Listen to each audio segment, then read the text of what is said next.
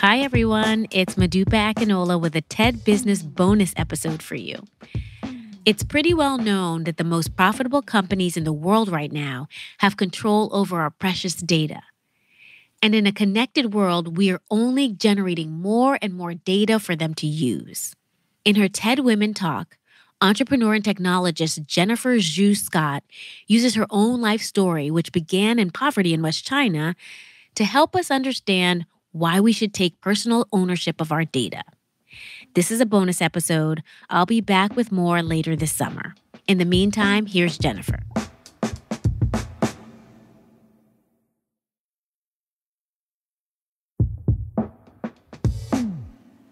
I grew up in the late 70s in rural China during the final years of my country's pursuit of absolute equality and expense of liberty.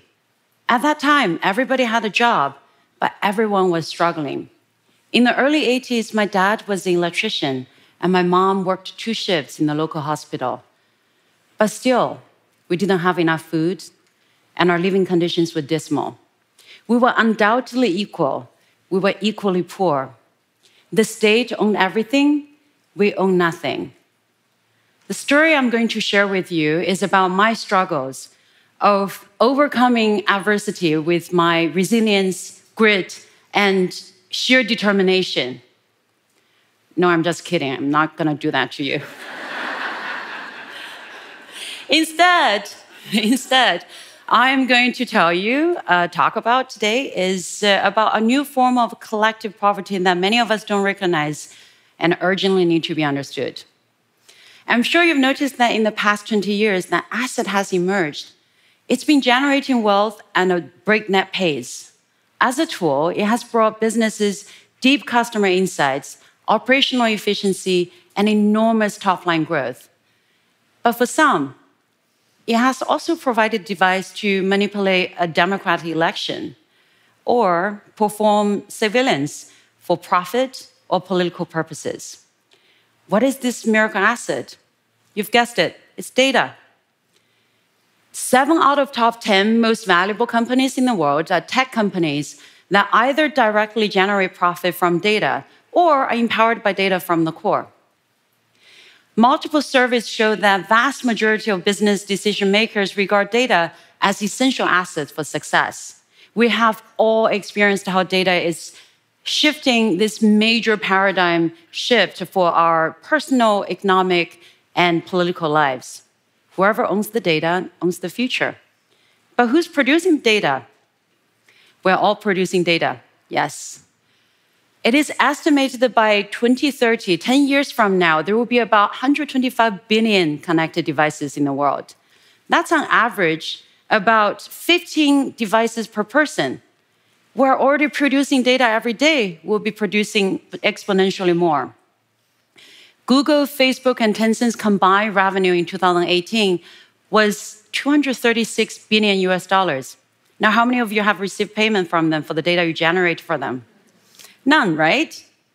Data has immense value, but is centrally controlled and owned. You are all walking raw materials for those large data companies, but none of you are paid. Not only that, you're not even considered as part of this equation for income. So once again, we're undoubtedly equal. We're equally poor. Somebody else owns everything, and we own nothing. Sounds familiar, doesn't it? So what should we do? There might be some clues in how my life turned out after that difficult start. Things began to look up for my family in the 80s. The system evolved, and people began to be allowed to own a piece of what we created. People dive into the ocean, or 下海, the Chinese term describe those who left state-owned enterprise jobs and started their own businesses. Private ownership of business became personal ownership of cars, properties, food, clothes, and things. The economic machine started rolling, and people's lives began to improve. For the first time, to get rich was glorious. So in the 90s, when I went to study in Chengdu, in West China, many young individuals like myself were well-positioned to take advantage of the new system. After I graduated from my university, I co-founded my first business and moved to Shenzhen, the brand new special economic zone that used to be a fishing village. 20 years later, Shenzhen has become a global innovation powerhouse. Private ownership was a form of liberty we didn't have before. It created unprecedented opportunities for generations, motivating us to work and study incredibly hard. The result was that more than 850 million people rose out of poverty. According to the World Bank, China's extreme poverty rate in 1981, when I was a little kid, was 88%. By 2015, 0.7%. I am a product of that success, and I'm very happy to share that today I have my own AI business and I lead a very worldly and dynamic life, a path that was unimaginable when I was a kid in West China. Of course, this prosperity came with a trade-off with equality, the environment, and freedom. And obviously, I'm not here to argue that China has it all figured out. We haven't. Nor that data is fully comparable to physical assets. It is not. But my life experience allowed me to see what's hiding in the plain sight. Currently, the public discourse is so focused on the regulatory and privacy issue when it comes to data ownership. But I want to ask, what if we look at data ownership in a completely different ways? What if data ownership is, in fact, is personal, individual, and economic issue? What if in the new digital economy, we are allowed to own a piece of what we create and give people the liberty of private data ownership? The legal concept of ownership is when you can possess, use, gift, pass on, destroy, or trade it or sell it, your asset, at a price accepted by you. What if we give that same definition to individuals' data? So individuals can use or destroy our data, or we trade it at our chosen price. Now, I know some of you might say, I would never, ever trade my data for any amount of money. But that, let me remind you, is exactly what you're doing now, except you're giving your data away for free. Plus, privacy is a very personal and nuanced issue. You might have the privilege to prioritize your privacy over money, but for millions of small business owners in China who can't get bank loans easily, using their data to gain rapid loan approval from AI-powered lenders can answer their more pressing needs. What's private to you is different from what's private to the others. What's private to you now is different from what was private when you're in college, or at least I hope so. We are always, although often subconsciously, making such trade-offs based on our diverse personal beliefs and life priorities. That is why data ownership will be incomplete without a pricing power. By assigning pricing power to individuals, we gain a tool to reflect our personal and nuanced preferences. So, for example, you could choose to donate your data for free if contribution to a particular medical research that's very meaningful for you. Or if we have the tools to set our behavior data at a price of, say, $100,000 US, I doubt any political group will be able to target and manipulate your vote. You control, you decide. Now, I know this sounds probably implausible, but trends are already pointing to a growing and very powerful individual data ownership movement. First, startups are already creating tools to allow us to take back some control. A new browser called Brave empowers users with Brave Shield, they literally call that, by aggressively blocking data-grabbing ads and trackers and avoid leaking data like other browsers. In return, users can take back some bargaining and pricing power. When users opt in to accept ads, Brave reward users with basic attention token that can redeem content behind paywall from publishers. And I've been using Brave for a few months. You have already blocked more than 200,000 ads and trackers and saved hours of my time. Now, I know some of you interact with your browser more than with your partners. So you should at least find one that doesn't waste your time and is not creepy. Do you think Google is indispensable? Think again. A search engine is indispensable. Google just has the monopoly for now. A search engine called DuckDuckGo doesn't store your personal information or follow you around with ads or track your personal browsing history. Instead, it gives all the users the same search result instead of based on your personal browsing records. In London, a company called DigiMe offers an app you can download on your smartphone that helps to import and consolidate your data generated by you from your Fitbit, Spotify, social media accounts.